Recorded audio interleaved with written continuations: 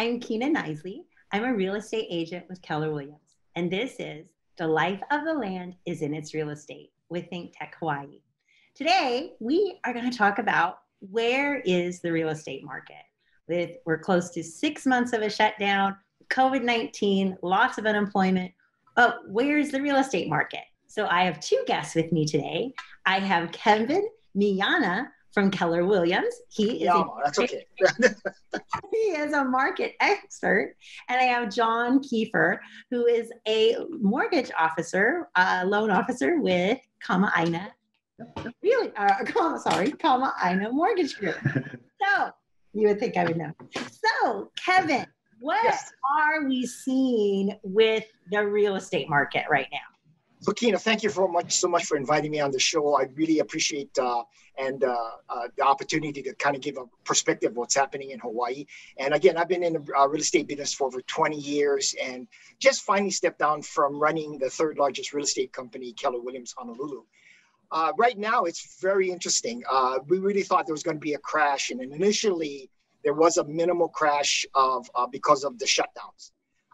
Surprisingly, again, I'll give you an example. Single family homes went from negative 26% to 7.5% to now is 3% minus from the year before.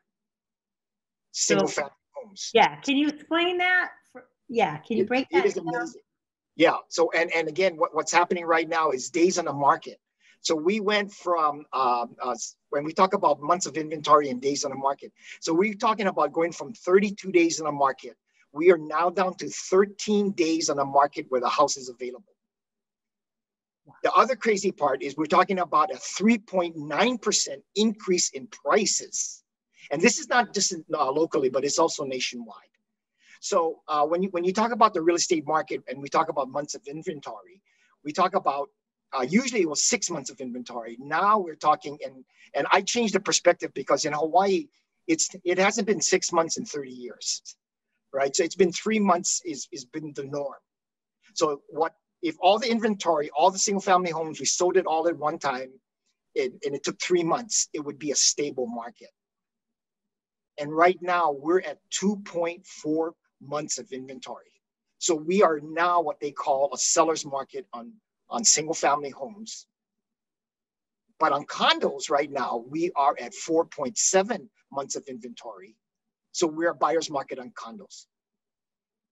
And on condos, we talked about 3.9% increase in pricing for single family homes. We're looking at actually a minus 15% on cost of a condo.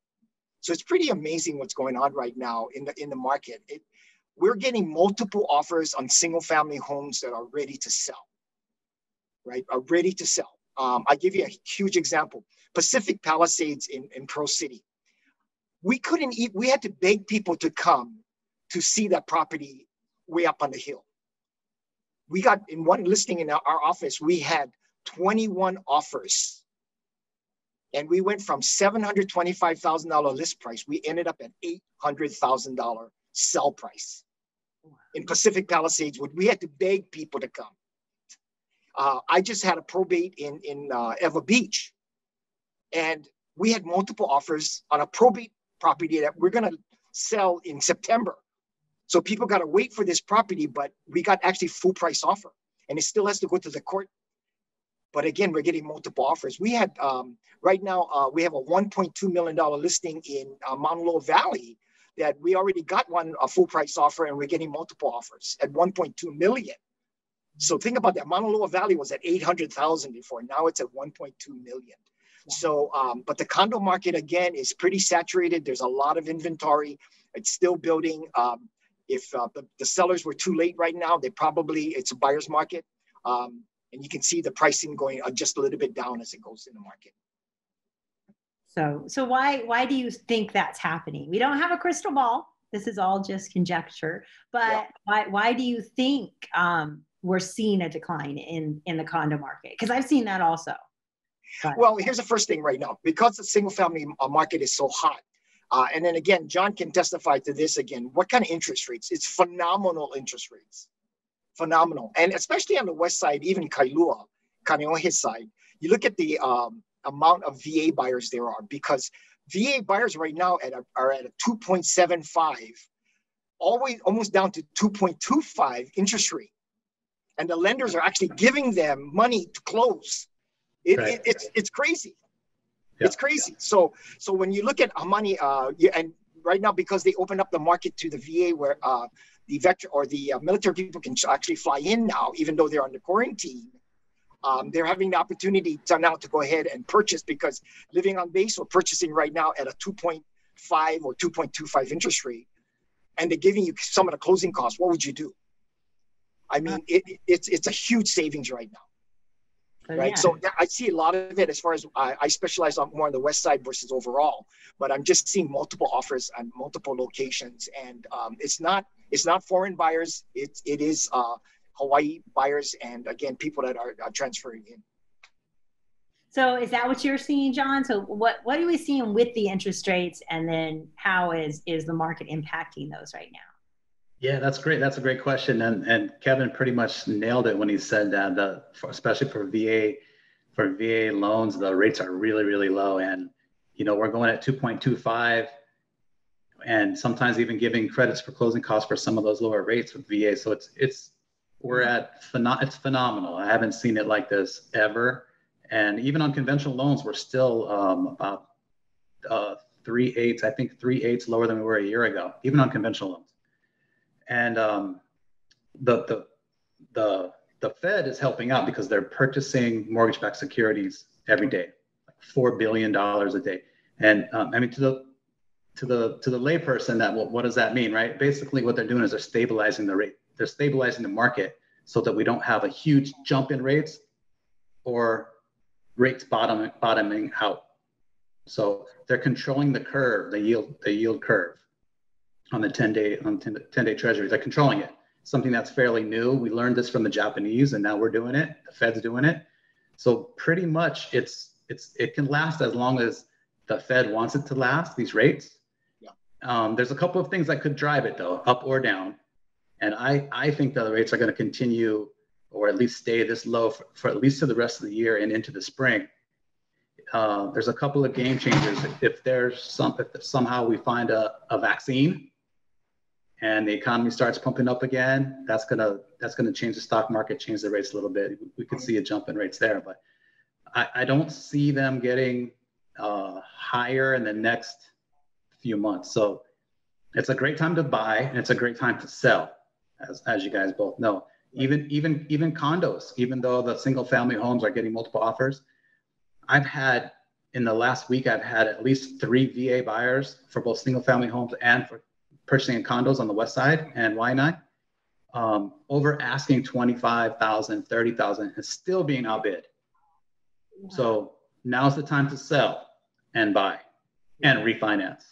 Yeah, Kina, one of the things you got to look at is I think it's the testing. So they're pretty close to getting the testing down, where we can get a 15-minute test. That's probably going to be November, December.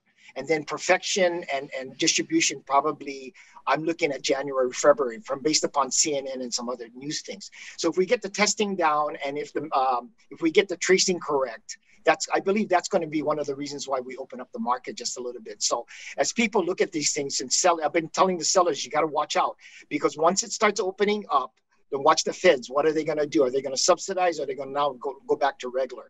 So I'm right now, as far as listings of properties, John's, again, she's spot on. It's listing your property right now, especially single family homes. Yeah. So John, let's go back to the rates. We talked about this before we started the show. Rates can't just jump from their 2s and 3s up to 6 to 8 overnight. Is no. That correct? So. Yeah, that doesn't really happen. I've never seen it happen. I've never seen it do the opposite either. So when they do correct, like when you hear the news, like today I saw the news that said mortgages are back to their all-time lows, right? Even if it's not all-time lows, it's still going to be really darn close to all-time lows. So they're only going to move a little bit. Even when it says the rates jumped up a tick, it really, all that means, it doesn't mean that the rate actually went up. It just means that it's trading for less than it was the day before. So they could still be at 2.25 even though the news says the rates went up a tick, they're still within that window to be at 2.25. So basically, long story short, they're not going to jump not even a half a point in a day. It's just not going to happen. Yeah. Not even a quarter of a point. It won't happen. And let me kind of weigh in on that a little bit, Tina and John. I just had a situation with one of our condos where it was a $7,000. We counted at $7,000, and then the buyer said, "Wow, $7,000. That's not going to work." Well, you think about it right now on a condo at 3.35% interest rate. What does $7,000 equate to? It equates to $24 a month. So that buyer, thinking it's a higher price, did not accept it at $24 a month. Now, and John can testify, what's the average life of a 30-year mortgage? Well, it's 7 to 10 years, right, because you refi or you resell. Yep. So here's the thing.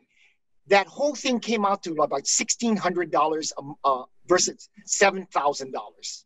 That $7,000 increase was only worth $1,600 because it's only $24 a month. So these buyers, as well as these sellers, they really got to get their brain correct on the numbers. And again, that's one of the reasons why you got people like John. That I work with John. He's phenomenal as far as loans is concerned. But the agents don't know the numbers. You know, I just did one. Again, just imagine $10,000 is only $40 a month more. Yeah. And a $10,000 increase is only $3,500 for the whole life of the loan. So yeah, the buyer's going like $10,000, but it's actually not $10,000 if they're going to either sell or refi in 7 years. John, am I kind of close? Yeah, that's really good. In fact, sometimes we have even a bigger loan amount, like an $800,000, $700,000 loan amount. It's literally a couple of dollars a month more, like 2 coffees a month. Yes. And a bento. That's it. Yeah. So you're right. They just have to really focus on. Sometimes our clients will focus on the wrong thing. So we need to educate them and show them where the real value is, and that's where professionals like you guys come in. Yeah. You know, Tina, one of the things also when you think about the median price, single family home median price. So I don't go on median price. I go on average sales price of the month. Yeah. So the median price is like $790, but the average sales price is $1.10 million. All right, and up from 800 something thousand last year, 935,000 last year. That's a 3.9% increase. So can you imagine? The average price in Hawaii is $1.01 million. Wow. You just shake your head. But condos, again, it was 570, and now it's back down to about 475. So again, condos is dropping a little bit. The sellers got to be aware of where they are as far as what they bought it for, and that's the biggest key, right? A lot of listers don't know what they're trying to. I want to list it for 580, but what are you making? The goal is what you're making, not what you sell it for, what the list price is. And then the other guys that are listing goes, yeah, but he's selling it only at 570. Well, he has a different goal from you. So, but look at the condos again.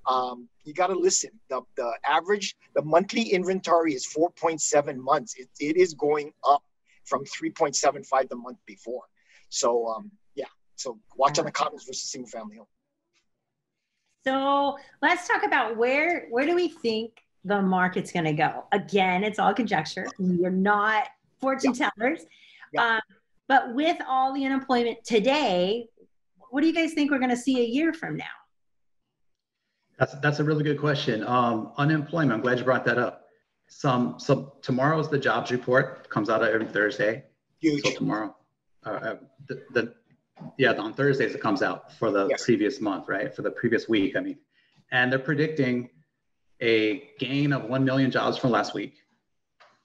However, there was a report today and they expected about 900,000 job gains over the last week, but it was only 428,000. So it's less than what they're expecting. And another thing is so there's unemployment and then there's PUA. PUA is unemployment for gig workers and people who aren't W-2 employees, business owners and things like that. It's the equivalent of unemployment.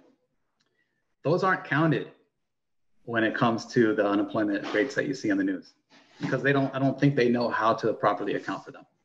So tomorrow or later in the week, when you see the unemployment numbers, if it's lower than 1 million, you can expect the stock market and the rates to react slightly.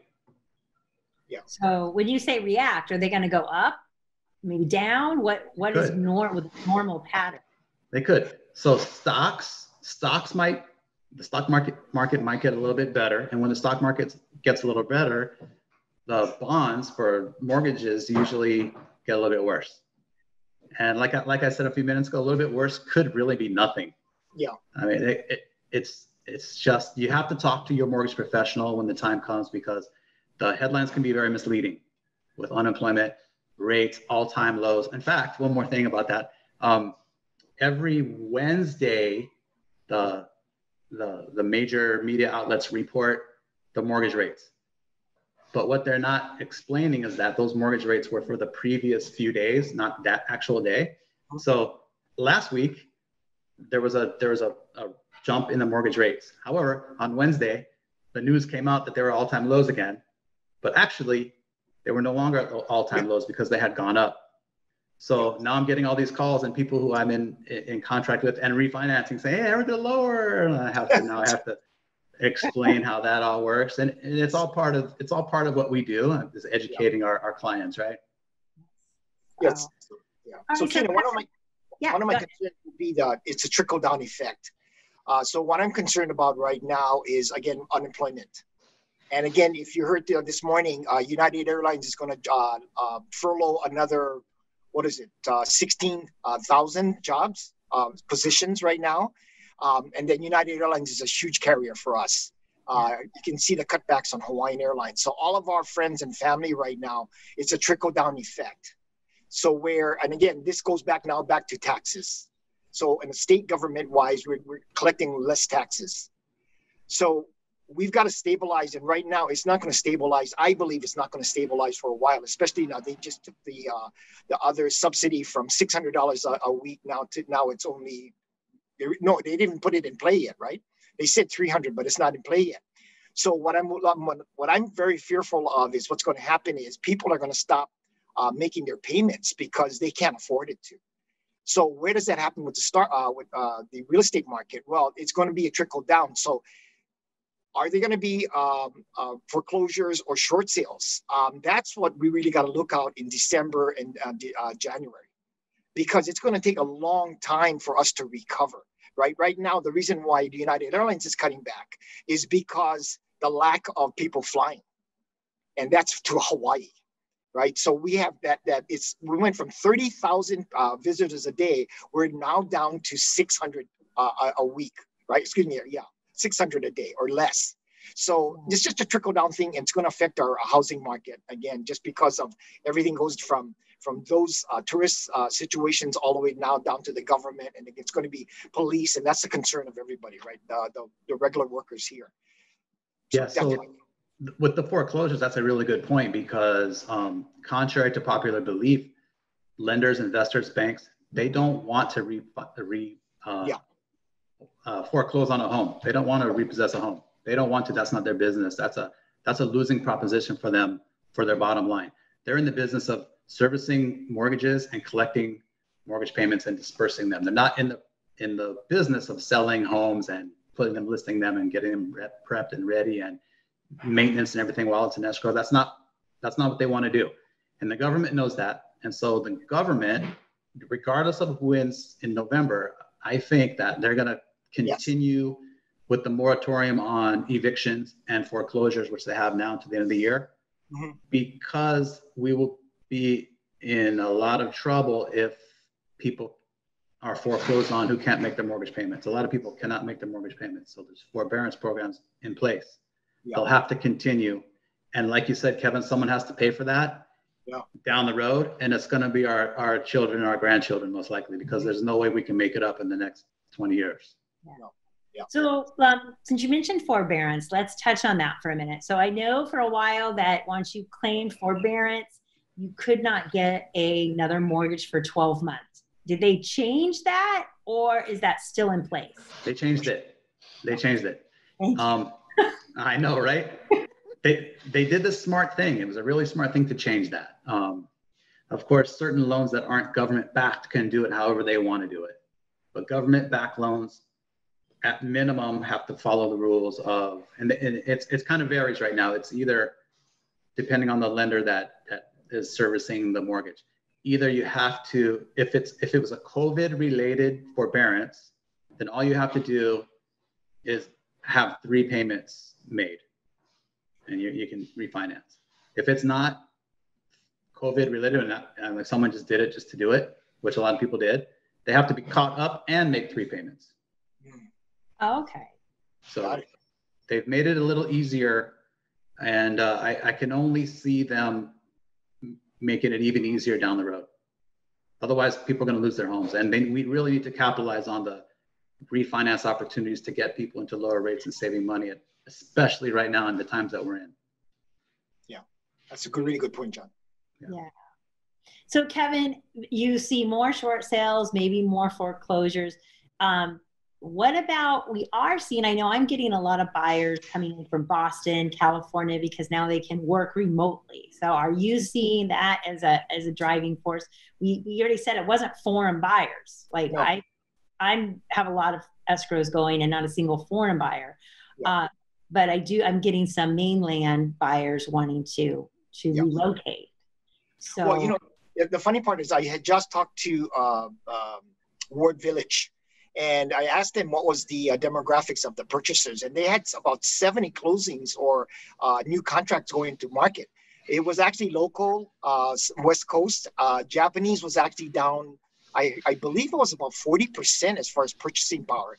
And maybe about 5 or 6% was Korean. Almost no existence on Chinese. But most of them were either local buyers or West Coast buyers buying the condos in Kaka'ako side. I don't see that in the single family homes. Most of the ones that I see right now are very much local people buying. Yeah, that's the demographics right now. Yeah, that's what I'm seeing too. A lot of professionals, not even a lot of VA buyers. We have 1 or 2 in escrow, but a lot of professionals are buying that are working here on island. Mm-hmm. And they're ready to, because of the interest rates, absolutely ready to, move from the condo to a single family home. And we're getting a lot of just local families buying bigger houses. Yeah. Well, one of the things I don't even see, John, do you have that white coat program with doctors? Yeah, we do. Physicians level. This is kind of stuff that most agents don't even know, and they don't even tell their friends who are doctors. There's a white coat program with over $1 million they can purchase at 5% down, John? Was it 5? 5 or lower. It used to be 3%, but it might be 5 now because they've kind of raised it. Yeah, I mean, the doctors right now, I mean, that should be a program where they should be buying houses right now, not condos. Yeah. But again, some of our agents are not informed of those advantages. Yeah, there's some restrictions, of course. You have to be a newer doctor. So they're looking to help doctors who are new doctors. They have a lot of student loan debt, which they overlook because you can't buy a home when you have a ton of debt. Mm-hmm. And doctors fresh out of medical school have a ton of debt, right? But we all know their earnings are going to be what they're going to be in the future. Yeah, well, especially right now with the COVID and everything going on. Yeah. I mean, right now we have a shortage of nurses, right? So all this kind of stuff coming in, but you're going to have more doctors come in too. So I just see that as an opportunity too.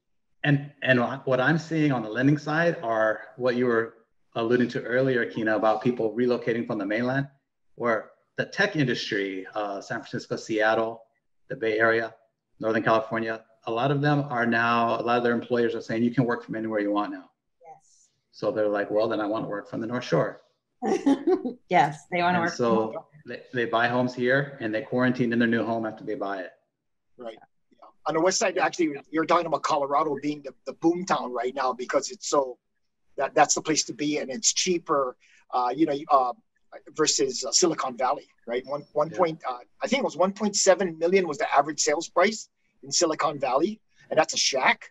And then, so you can get something for $400,000 in Colorado. So, yeah.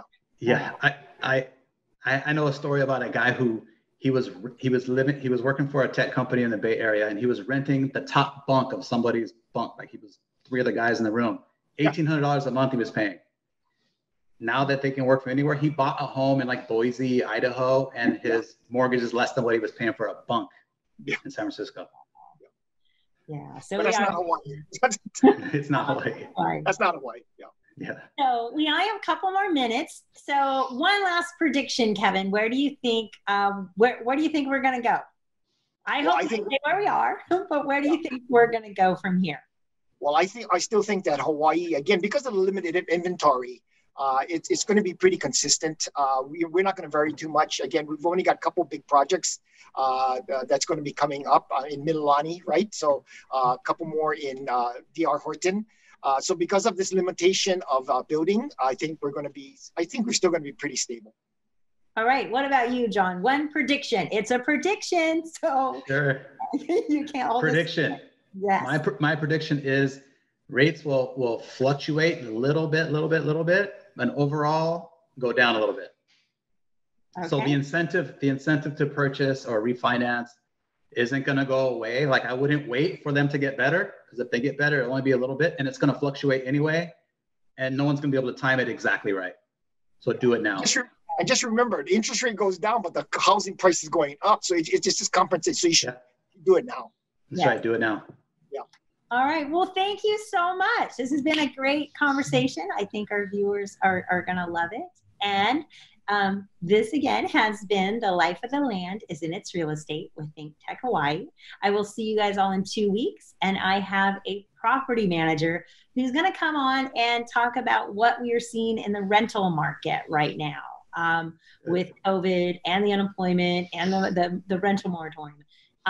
He's going to come kind of give us a direction and see, is right now a good time to invest in rental properties. So I will see you all in 2 weeks. Thank you so much, guys. It's been great. Thanks, John. Thank you. Thanks, guys. Thank you. Thank you.